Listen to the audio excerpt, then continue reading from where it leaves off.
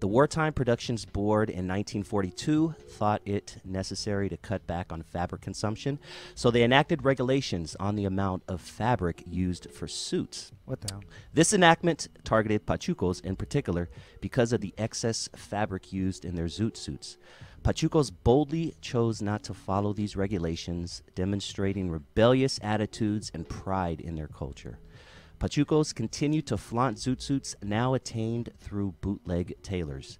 As a result, these flashy Zoot suits were seen as unpatriotic by other Americans. This controversial series of events helped shape Pachuco culture, and Zoot suits became a symbol of the cultural pride amongst Mexican Americans. And to get a little bit more into this and chat about the history of Pachuco, I have, ladies and gentlemen, Pachuco Sam. How are you, man? All right, man. All right. How's it going? It's going great. Going great. Thanks for joining the program, man. Thank you, man. Thank you for inviting me. Yeah, definitely. So, let's take it all the way back. I kind of would like to take it even back before the Pachuco lifestyle and kind of talk about how Mexican Americans were treated, in this country in the early 1900s, just as bad as black people were treated. Give me an idea of what you know about the history of, Latinos coming or Mexicans come into this country, or I should say, being the country being taken from them, and then coming back and how they were treated. Well, we were here. We've been here since the beginning.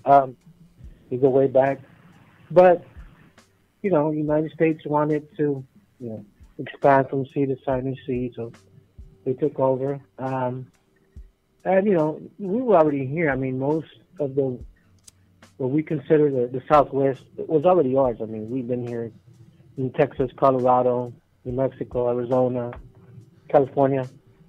But yeah, we've been treated bad since the beginning. They've always wanted to extinguish us, to cast us out, per se, like they did the Native Americans and so forth. But yeah, we've ever since the United States has occupied, I want to say occupied or settled or whatever they want to call it. Stole. We've had it pretty rough. I mean, even today, with the president, I'm not going to get into that, but, even in the 30s, they tried to do the same thing. I mean, Yeah. I mean, they were hanging Latinos in excess execution type shits in town, oh, yeah. And more than they were doing it to white people, obviously. Correct. I mean, even the Texas Rangers were created just for that. Explain that. Well, I don't know exactly when it happened. I want to say in the early 1900s or in the mid 1900s. The Border Patrol, well, there wasn't much of a Border Patrol back then, but the United States created this group called Texas Rangers, which was made up of mostly, KKK members and stuff. So basically what they did was round up and hang either blacks or Mexicans, lynch them, hang them up, took pictures, made postcards, and sold them. Yeah. I mean, they're still around today. The Texas Rangers are actually still around today. Yeah. They're like sheriffs now. But that's how he started, actually. Was to get rid of the Mexicans, the Native Americans, and the blacks. Damn. And anybody else who they deemed, white, basically. Yeah. I mean, there were literally signs that said, no Mexicans, no blacks, no dogs. We were on the same sign with animals. That's crazy. And that led to, let's kind of fast forward a little bit to the Pachuco. God damn, sorry, man. I just hit a joint. Okay. I apologize. The Pachuco culture. And it's safe to say that the origins of the dress came from the African-American jazz scene, right? Correct. Actually, there's a dispute between Harlem, New York, and Chicago. Okay. So as who was the first one to create the Zoot suit. But the first one recorded in history was an African-American gentleman by the name of Harold C. Fox. Mm-hmm. Georgia? Yeah, he was a tailor. His name was Harold C. Fox. Oh, okay. But was that Georgia? The state? It was Chicago. Okay. Yeah, from Illinois. Okay. He was from Chicago. He was a tailor, but he wanted to be a musician. So he started traveling to where, jazz was big back then, which was Harlem and New York, New Jersey areas and stuff. So back then, in the, I want to say late 20s, when jazz was at its height, the musicians wanted to wear like these outrageous costumes. But back then, what was like the prototype, the predecessor to the Zoot suit was like a oversized tuxedo with the top hat. So he saw that, and when, he finished touring with his band, he came back home. Him and his daddy actually owned a tailor shop. And he decided he wanted to make a suit. So he basically got the idea from, from New York. But he's been credited to be the first man to actually tailor a Zoot suit and sell it. It said that he actually sold his first Zoot suit in 1938 in Chicago. What does a typical Zoot suit attire consist of? Well, it's an exaggeration. It's always been an exaggeration of suit.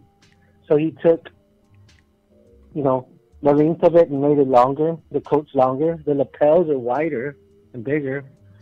The shoulder pads are exaggerated. They put extra cushion in the shoulder pads. The original Zoot suits were actually made of wool. The pants were waistless. They don't have a waistline. The belt loops are dropped. They're drop loop, and they have very deep pleats, which they're actually wide. They're like balloon pants, which I think the typical one is like 40 inches wide at the knee, and then it tapers down into a cuff, maybe to 6-7 inches, where you can barely put them on. They used to actually call the pants back then drapes, and really tight ones at the bottom, they used to call them ankle chokers. Okay.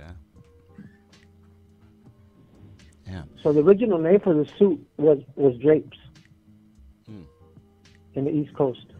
Okay, I can see and that. Then he came up with the name Zoot. Suit. He was a musician, so it kind of rhymes, with the jargon from back then, with the jazz talk and the hey, get my Zoot suit. Yeah. Sounds like it would fit in, yeah. Actually, I don't know how much time you have, but he actually invented. Oh, please go. We have about 35 minutes, so. He actually invented the chain. And there's a story online somewhere. I gotta look for it. I read it some years ago, where he made the suit and he sold it to this guy, this musician from Harlem. That the other guys, they started liking it, so they started flooding to his store. And a guy came in one day and said, "You know what, man? You don't got any accessories?" Well, before the guy came in, he was using the restroom, and back then the commode, the tank sat up high on the pipe, and it had the little thing that you pull to flush it, right? The little chain. So it came off when he pulled it. I see where this is going. Yeah, so he took it, and he was going to go get a replacement one when the guy walked in to pick up his suit. So when the guy asked him, "Do you have any accessories to go with the suit?" He took the chain and he tied it from one end of his pants to the other. And that's how the Zoot suit chain came out. And actually, I don't know if you ever seen Zoot Suit Cat with the Tom and Jerry. Dude, of course. As a kid, Tom and Jerry is literally my favorite cartoon. And specifically because of the music, which led to the jazz and the dress, yeah. So if you watch the cartoon, look at the Zoot suit chain. It's actually a toilet cleanser chain. Yeah. Now I'm a So that's where they got. Yeah, that's where they got it from. It's actually a true story. That's great, dude. And if you look at pictures, they're obviously 99% of the pictures are in black and white, to which would make you think that the clothing was like dark and things. But from what I understand, it was very extravagant, very bright, like bright colors, right? You wanted to stand out. Correct. So here's the difference between like the Pachucos and the Zoot suiters from Harlem or New York. So the Zoot suits from back then, from Chicago, New York and stuff, they were very flamboyant, very flashy. The guys wanted to be, the musicians wanted to stand out. So their costumes on the East Coast are actually more colorful. Versus if you look at the Zoot suits from the Pachucos, they're a little more conservative, more traditional colors, black, gray, brown, Okay. solid colors. Okay. Damn. Okay. Well, let's talk a little bit about the Sleepy Lagoon murder that Yes, sir. led, some would say, led to the Zoot Suit riots. Talk to me about what you know about the Sleepy Lagoon murder, which is weird because we're literally sitting like 3 miles away from what that used to be, and now it's just like a construction zone or something. But talk to me about that. So the Sleepy Lagoon trial. So the tensions have been building up since way before. I mean, and, I think the real tension started in the 30s during the, when they started discriminating against the people that came here, the Mexicans basically.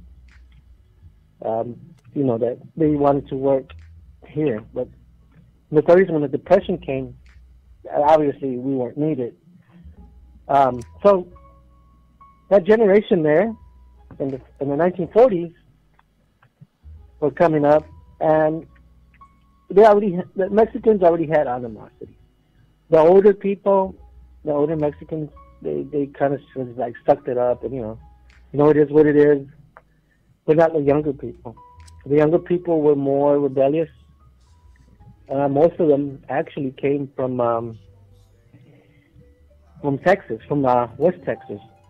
A lot of the families migrated to Los Angeles, specifically to East Los, from El Paso, following the Southern Pacific Railroad to find work. They actually traveled in both directions. Some of them ended up as far as Houston, Louisiana, and then along the Southern Pacific. The tensions had been building up, and most of these kids were, I guess, rebellious. They wanted to be American, but they couldn't quite be it because they didn't really speak Spanish, they didn't really speak English. They were kind of stuck in the middle. So when these kids would go out, and party or go out and walk, they were confronted with these military guys. The United States built military bases in the neighborhoods. And some of these guys weren't even from California. They were from other states, and they didn't really belong there. And these kids were used to being in their neighborhoods. Their neighborhoods were their neighborhoods because that's where they were put. That's where they belonged. And some of these sailors would fight with them, because of racism, and because some of these sailors would actually try to hit on some of the women. So there had been confrontations going on way before, years before the Zoot riot. It just happened so that on that night, when what was the guy's name? Hank Levis, him and his girlfriend, like you said, went down to the Sleepy Lagoon ravine to chill out, to make out, or to whatever they were going to do there. And the Sleepy Lagoon was a little spot, right, where there was a little like makeshift lake or whatever, and it was just people would go to barbecue and whatever, drink, and mostly Latinos though would go, right? It was like a Latino hangout. Yeah. It was actually. Yeah, it was actually on the outskirts. It was over by Downey. It was in Maywood, where technically Maywood, would be Maywood, yeah. So, it was like, a little getaway site. It was a little watering hole. It wasn't really out in the middle of nowhere. So they went there, and they were approached by these other kids from Downey. Mm-hmm. And from what I understand, they were jumped, attacked. Downey boys, right? Downey boys, I guess some would say. Downey boys. Yeah. The Downey boys. The Downey gang basically attacked them because they were their rivals. 38th Street and Downey had a long history of not getting along. So afterwards, Hank got in his car. They busted up his car pretty bad. They beat him up in front of his girlfriend, and so some say that they actually attacked her too. She was also attacked. I'm not sure about that, but these guys, Hank went back to get his homeboys from 38, and when they went back to the Sleepy Lagoon, the Downey boys were already gone. And the story says that as they were leaving, one of the guys from 38 heard music coming from across the ravine, the Sleepy Lagoon. So one of the guys said, maybe that's them. They're partying over there. So they went over there, and they were met by the people that lived there, and they were asked to leave because the people that lived there actually mistaken them for the Downey Boys, because the Downey Boys were actually at that party earlier causing trouble. They had gotten to some kind of fight. And from my understanding is they got into it, and when they left, somebody was left behind, which was Jose Diaz. The body of Jose Diaz was discovered the next day, stabbed up. And, you know, being in wartime and the propaganda and all that stuff with communism and stuff, the media just ate it up. Usually they wouldn't have made a big deal about, you know, Mexicans killing each other or blacks killing each other, but they took the story and they ran with it. And they labeled Hank the villain, the leader of 38th Street. You know, which was never really proven, to be honest. And they arrested a bunch of kids, right, who ended up spending like years in big-time prisons. Yeah, they actually rounded up Filipinos, blacks, everybody that was wearing a Zoot suit. They didn't really... I mean, their main target was the Mexicans, but they went around and they swept everybody up. Everybody they could, even white kids, even the white head cat kids got dragged up. So the white kids whose Zoot suits were the hep cats. I've heard that term before. Yeah. Oh, okay. Oh yeah, they were the hep cats. You mentioned Filipinos. I did come across some history with Filipino in the Zoot suit that was closely related also, right? Yeah. The Filipinos, them and along with the Japanese, believe it or not, they embraced that style in California. Interesting. The Japanese actually still have, if you go on Facebook, they actually have big clubs out there that do the lowrider thing and I've seen that. The Zoot suit thing. They've embraced the Latino and Chicano culture big time. Where these Japanese chicks look like, you know, Brenda from down the block that I grew up with in Bell Gardens. It's exactly. Crazy.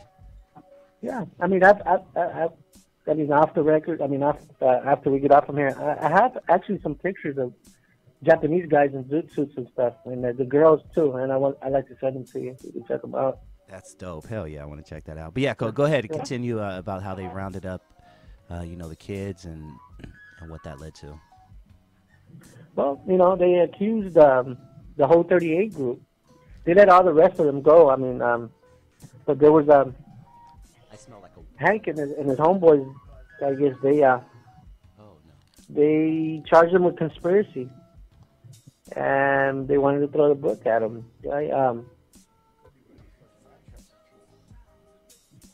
Basically, and close the case, but Hank being Hank, he wanted to fight it, you know.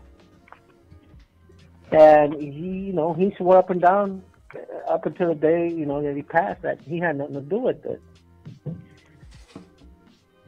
So when they went to court, the judge and everybody there, the district attorney, they were all racist. And they came up with all kinds of stuff. They wouldn't let them bathe. They wouldn't let them brush their hair. Yeah. They wouldn't let them change their clothes. They called them, you know, thugs, and you know, saying that it was in their DNA to be murderers. Damn, that's because of the Aztec blood that runs in them, or something like that. That's nuts to me, man. It's crazy because you're probably familiar with this also. This is just a bit off topic, and we'll jump back on. But a lot of the drug laws that are in place to this day were put in place because of Mexicans coming, you know, to California and working and things like that, and bringing this crazy weed, this crazy tobacco that's going to make you jump out of the window and rape white women.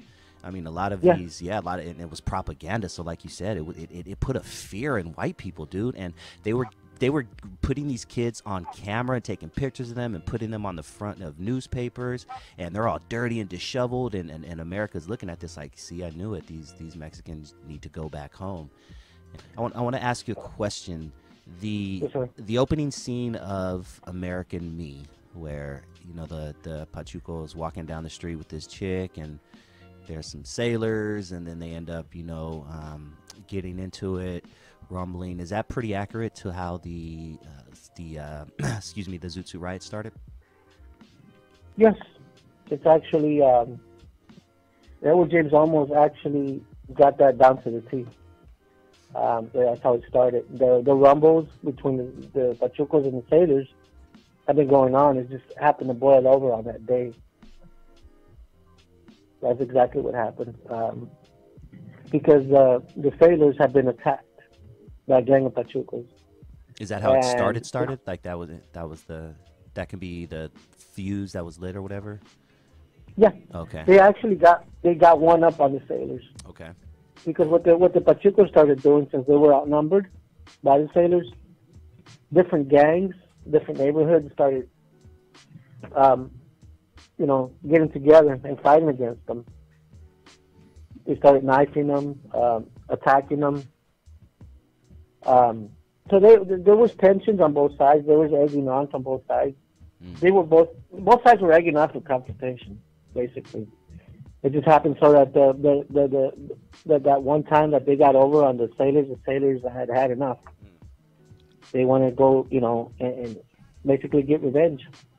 So they went to get some of their sailor homies? Oh yeah, it was the sailors.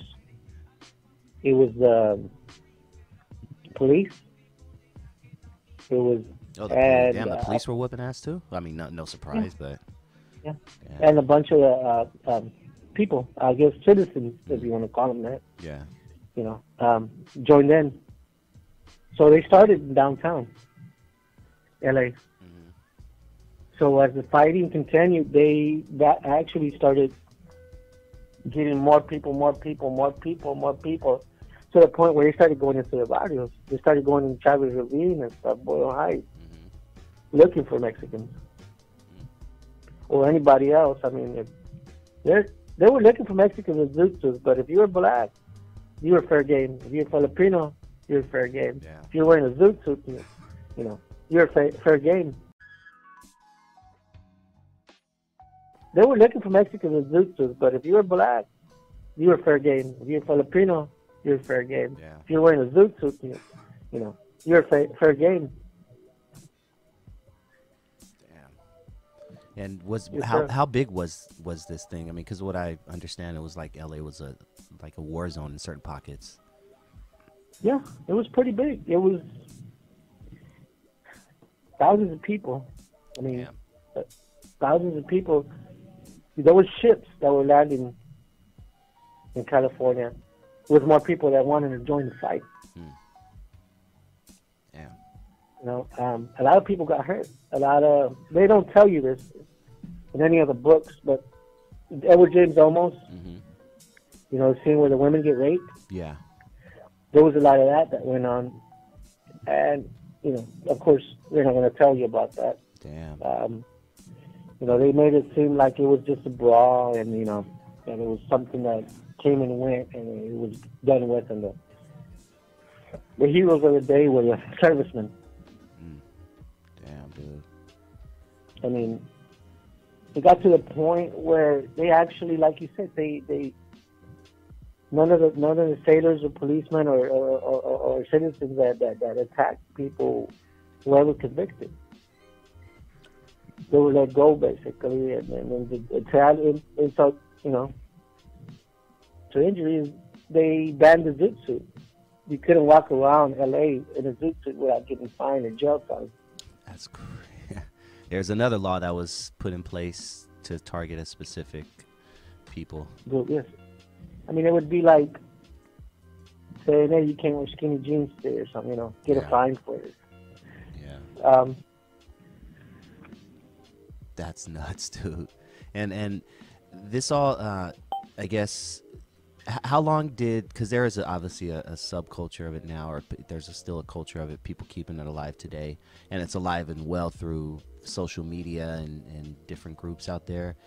But it was seen as a fad, right? How long would you say did it end shortly after that? Was it just like, all right, this is done, we're moving on to something else? In certain pockets, yes, it died off. and certain places it didn't. I mean, for the most part, it did die off, and the people, in the 50s, the style of dress changed. It was the more the 50s look, the jeans, the khakis with the white T-shirt, the Chuck Taylors. But in some places like El Paso and Mexico, it never really died. Because actually that's where it started. The Pachuco started in Ciudad Juarez and El Paso on the borderline. And they go back to as far as 1915, 1910.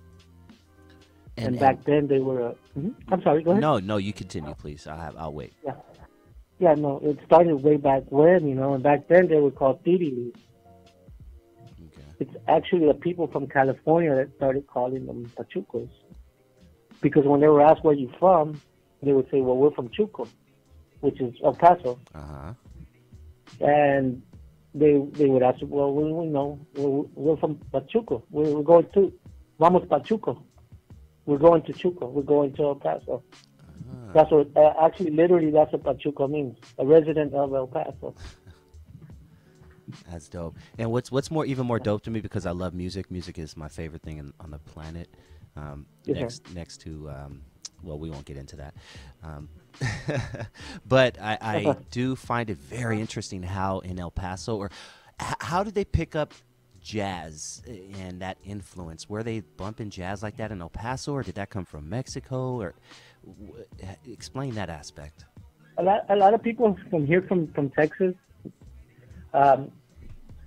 especially here in Houston, we're so close to Louisiana.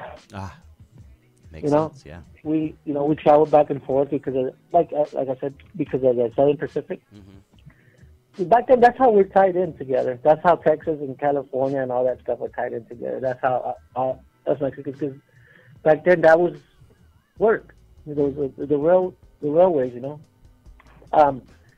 So, the Texas Pachucos were mostly into, I want to say, Tejano, Zydeco, whatever music was around. But when it started in the 1940s, when jazz came along, the guys just picked up the style. The Zoot was, I guess, the style back then, just like, I would say, what's the style now? Like skinny jeans, like you Levi said earlier. Jeans. Yeah. That was just the style back then that they picked up, Yeah. The Pachucos were actually around. They predate the Zoot suit, basically. Okay. Did that? It goes. Go ahead. Sorry. No, you go for it. Go. No, I was just going to say it predates. It goes way back. I mean, it goes way back. I mean, we'd be here forever talking about how far back it goes. Yeah. Did that kind of, because I guess if I grew up in the 80s and 90s, and baggy was the look, especially in East LA with the real baggy jeans, and then you cuff them at the bottom.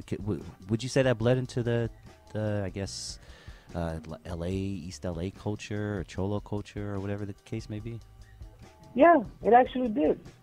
I mean, it definitely did. I mean, the kids from LA picked it up and they ran with it, man. They represented it to the fullest. I mean, even if I may, a lot of the women, specifically with the makeup, I've seen very up close pictures of how they did the makeup back then in the Pachucas. And then if you look at, like, let's say a 1978 Chola, it was like the same type of very very extravagant, type of makeup with the silver underneath the eyes or all around the eyes, and then the black coming out, and it was very, very close to that. The hairstyles haven't changed much. That too. Either. Yeah. I mean, the women, as far as the way the women dress, I mean, the cholas now and the pachucas, it's a similar dress. Actually, they're the same, and they're the same people. Mm-hmm. I mean, they're the descendants of pachucas. Yeah. Damn, dude, that's dope, man. I really appreciate you coming on the show and sharing the history about this. Very, very interesting stuff. Do you have anything you want to plug? No, I'm fine. I mean, I'm good. I like that. You're one of the first people ever to have nothing to plug, and I just appreciate you just taking your time out Yeah. to come and hang out, and hopefully we can talk in the future, and I'll definitely stay close in touch with you, and I'd love to talk with you in the future as well, and maybe have a part 2. All right, guys. Cool, man. All right, Yeah, perfect, sure. man. Well, hey, I'll talk to you soon, and then you have a great night. Thank you. Thank you, man. Bye-bye.